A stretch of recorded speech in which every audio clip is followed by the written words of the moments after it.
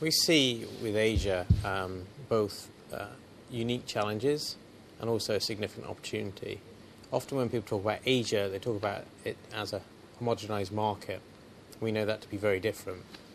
We have geographical issues we need to overcome.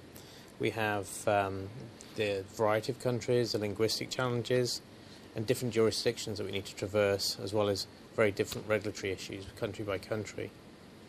And if you compare that with the US, which is obviously one homogenized region, or the EU, which is centrally regulated, that presents a whole host of different challenges to those that we've had to overcome historically.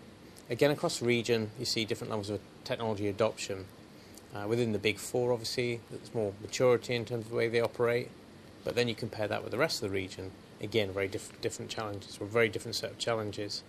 And traditionally, in region, fundamental requirements such as the bandwidth itself, the connectivity, the hosting, has also historically been at a higher level, a higher cost level, which has slowed down, I think, some of the trends that we've seen occurring very rapidly in the other regions.